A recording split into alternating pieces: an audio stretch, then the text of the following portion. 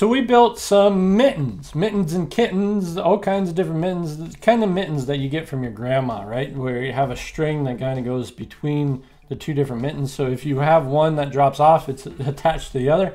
Also, a lot of parents will take this string that goes across the mittens and tie it into your snowsuit so that you can, whenever your gloves come off, that they don't get lost. You know, I don't know how many gloves I lost as a kid, but I know it was many.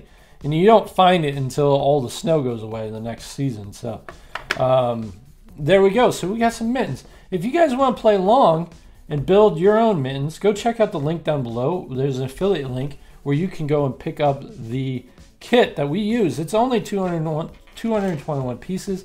You can pick it up at Walmart, Amazon. The link down below is to an Amazon affiliate link, and it typically runs about $15. So it doesn't take a lot to be able to build an endless supply of objects utilizing Legos. So I think we're over 100 episodes already of objects that we've built out of just this one kit.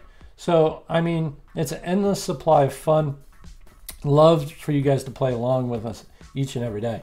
Okay, don't forget to subscribe and like our channel, and you'll get notifications of when we come out with a new video each and every day. Thanks, everybody. Let's go check out how I built this in under 2 minutes of time, or under almost 3, but officially under 5 minutes of time.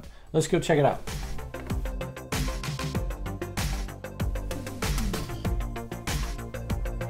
So what we're gonna build today, it's mittens. You guys know what mittens are? Let's go put 5 minutes on the clock and we'll show you. So mittens are those gloves that don't have fingers, right? They're the fingers that are all joined together. You got a thumb on mittens, but that's it. Typically they're made by grandmothers that like to knit mittens. There's books like Mittens and Kittens. There's lots of things that are associated with mittens, but we're gonna go build some. And that's gonna be really difficult, I think. Let's see what we can do. So I'm pulling some mittens and kittens together here. I wanna be somewhat symmetrical. Ooh, ooh, ooh, ooh, ooh. Maybe it's gonna be just like this. Is it something like this? Ooh, that looks fairly decent. Yeah, mittens, right? I don't know if you see it yet. That looks really close. We can use this purple here so that you get the thumb. Oh, that's perfect. That's perfect. Let's see here. I need something underneath it to support it. Oh, white. Use the white here. And white over on this side.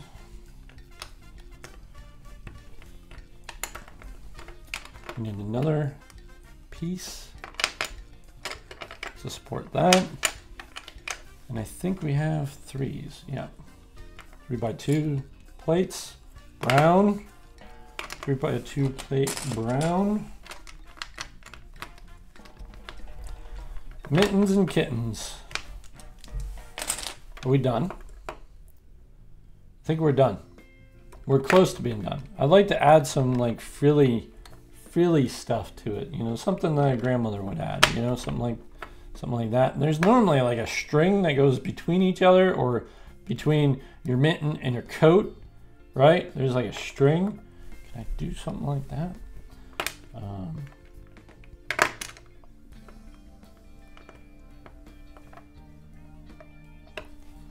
I wonder. I'm gonna try to change this just a little bit. Bear with me. Let's see how that looks.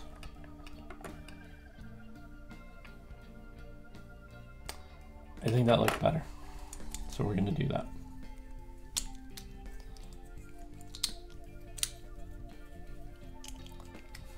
Oops. Didn't go down far enough.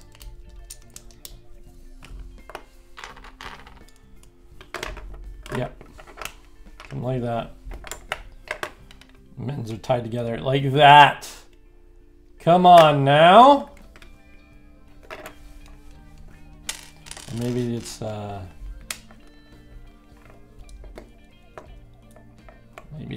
like this. I'm gonna do one of these here.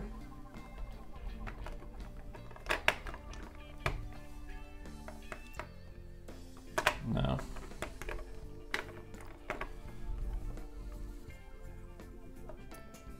Mittens. I think that looks fantastic. So you got a little string here in between the two sets of mittens. I think that looks awesome. Do I have it reversed? Oh no, do I have it reversed? Do I have this reversed? Am I wrong? Should I do this? Ooh, is this looking to look better?